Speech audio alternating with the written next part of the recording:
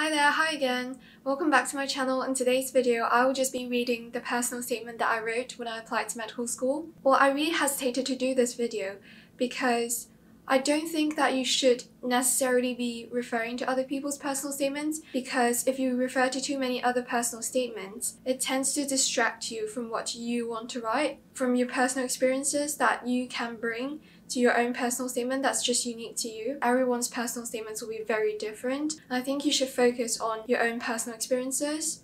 However, a lot of people have requested for it, and I just think, well, for people who are writing it for the first time or just literally have no idea what to write, it might just be helpful to kind of know what kind of structure that other people use, or to gain a bit of inspiration. But I don't want people to be using my personal statement as a prime example or as the perfect example, because it isn't perfect. It just so happens that it kind of got me an interview, but it's not the only thing that got me an interview. So I just don't want people to think that this is what they have to aspire towards, or this is the perfect example, because there's just no perfect example. So without further ado, let's just get started. I will read the personal statement once through without commenting on it, and then maybe I'll go back and comment on it at the end. In the transition from childhood to youth, I became increasingly enraptured by the workings of the human mind and body and what it means to lead an ephemeral life. Intrigued by the complexities of life and death, I voraciously perused volumes by Paul Kalanithi, Arturo Wande, and Siddhartha Mukherjee. These doctors have a wealth of knowledge and expertise, yet they still find the need to probe deeper to investigate the concept of mortality. Such perspectives have shaped my conviction that medicine will be a platform for me to define my worth and make a positive difference to humanity. It excites me that medicine is not just a university course, but a lifelong endeavor, a sacred responsibility to serve and to lead. Learning about cancer and infectious diseases in H2 biology piqued my curiosity. I searched up articles and video courses, including Introduction to the Biology of Cancer, offered by Johns Hopkins University, to satisfy my insatiable thirst for knowledge. Enthralled, I took H3 biology as an additional subject, delving deeper into concepts like the human microbiota. The anatomy and physiology workshop at NTU LKC Medicine transported me into a riveting world of clinical terms that awoke in me the yearning to unravel the mysteries of the human body, layer by layer. Exploring the gastrointestinal and cardiorespiratory systems filled me with awe, that each part of the human body could be so complicated, yet fit together in perfect synchrony. As I deciphered chest x-rays, I realized how abnormalities like pneumonia might disrupt normal function.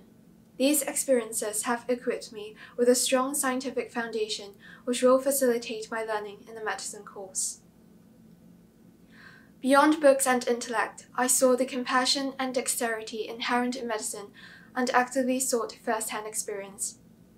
As a volunteer carer at Assisi Hospice for more than a year, I interacted closely with patients while observing the work of nurses and doctors in palliative care.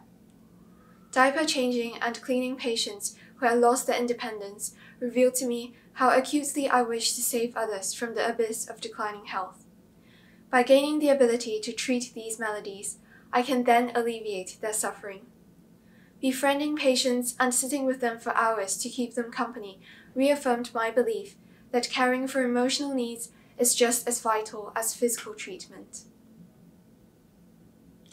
At the National Healthcare and Medical Symposium, I drew the most inspiration from a sharing by Dr. Chua Yang, Director of Global Clinic, a non-profit that brings medical care to rural areas on humanitarian trips.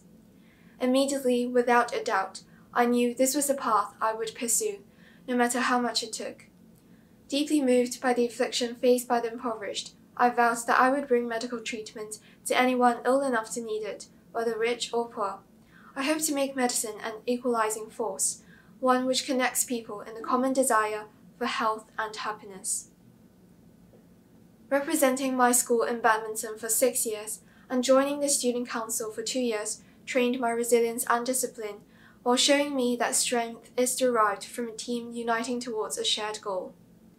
By initiating and leading a service learning project to help vulnerable foreign workers, I learned that being an agent of change begins with the courage to try new things. As a bicultural studies program scholar and a Prime Minister's Book Prize recipient, I believe that my receptiveness to both Eastern and Western ideas will allow me to practice medicine with cross-cultural empathy in this diverse and globalized world. I have come to see medicine not as a profession, but as a mission greater than myself. I hope to be a doctor who not only cures the body, but also provides nourishment and inspiration for the heart, mind, and soul. To achieve this, I look upon the prospect of studying medicine with alacrity and will treasure this privilege with an inquisitive mind and an open heart. Now I'll go back to comment a bit on my personal statement or what I thought of each paragraph. So for the first paragraph, I started by talking about my own reflections on life and death and how I read many books. So I think there's no best way to start a personal statement, but I would recommend that you really dig deep into yourself and ask yourself, what is it that really changed you or really motivated you to want to do medicine? Because you want the introduction to be impactful, you want it to be something memorable, that the interviewer can immediately establish an impression of you. Because admissions officers will be reading thousands of personal statements, and if your introduction is not captivating enough, they'll get bored. So for me, unfortunately, I didn't have a personal experience, not a first-hand experience. So I've never had a major illness, or I've never witnessed someone else going through a major illness. I've never had that intimate experience with medicine or healthcare that some other applicants may have had. So if you've had that kind of experience, you can definitely write about it at the start of your personal statement, but just try to make it as impactful as possible and focus on how it changed you or how it motivated you to pursue medicine. And in the second paragraph, I talked a lot about the academic aspect, about my passion for science and how I'm really interested to learn more. So I think the reason why I started with that being my second paragraph, is because I was applying to Oxford, so that was my first choice. And basically, I had this impression, or I heard people telling me, that Oxford really prioritizes academics, so they really look a lot at your brain and your intellectual curiosity. And in the third paragraph, I talked about my volunteering experience, which also kind of passed as my work experience, because if you're applying to UK medical schools, most of them would expect you to have done some work experience. So for me, I found it really hard to get an actual work experience in a hospital because I didn't have any connections to anyone who was working in a hospital. And the kind of programs that we could apply for, I think in Singapore, were really short, so maybe a few days. And also because of COVID now, you may not really have the chance to go into hospitals as much as before. So if you really can't find a hospital attachment, you can try to look for volunteering or going into community hospitals, because they'll be really willing to take in volunteers. You'll probably get the chance to actually interact with patients a lot more. And in the fourth paragraph, I talked about listening to a speaker that really inspired me. So I think in this paragraph I was a bit too idealistic. Looking back, I will probably have written it differently if I were to write it now. I think now, from the perspective of someone who's come a long way through the application, and from, people who might be interviewing applicants, I think they won't really see this in the same light, because it's just a bit too idealistic. Like, if you want to change the world through medicine, it's not necessarily the best path for you to go along if you want to change the world, if you know what I mean. But I think the kind of altruism or the kind of empathy that you have for other people is something that you can include in your personal statement. So it's important to kind of strike a balance between knowing what medicine is really about, what the work really entails, how difficult it is, how challenging it is, the kind of lack of work-life balance, not having enough money in the first few years, and stuff like that, while at the same time showing that you're really passionate. So you should have a balance between being realistic and showing your passion. And in the next paragraph, which is the fifth paragraph, I focused on my extracurricular activities, so achievements outside of academics, community projects, stuff like that. So if you do any sports, or if you're part of any teams in school, part of any competitions, it's kind of useful to mention that, because it can show leadership, teamwork, communication, things like that they are looking for in applicants. Of course, a common mistake that I see when I review people's personal statements is that they will name these qualities in their personal statement. So they will say that, so through this experience I learned leadership, or through this experience I was able to display teamwork and communication, and I think that is not wrong. It's definitely not wrong. You definitely had to apply some of these skills or qualities or traits that you developed through these experiences. But the thing is that just naming them is not enough. It's not convincing enough. You have to specifically write about what you did. They see you as a person through what you have done, not what you claim you are. Of course, looking back, I think there were certain mistakes that I made as well. I don't think I would have just brushed so lightly across them.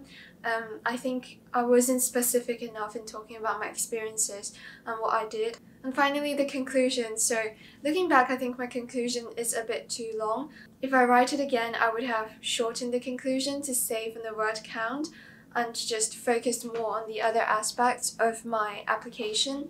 However, I think it's quite important to have a good conclusion, to at least have a conclusion and not just end off with the last paragraph. You want to kind of wrap things up to show that it has a kind of structure.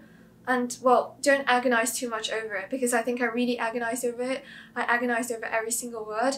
But I think when it gets to the conclusion, the admissions officers are kind of already know whether they want you or not, whether it's a good personal statement or not. They kind of already know. They just want you to end off properly, so 1 or 2 sentences should be enough.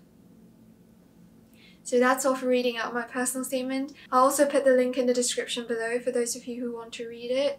If you have any questions, feel free to contact me. All the best for your applications, and I'll see you in the next video. Bye!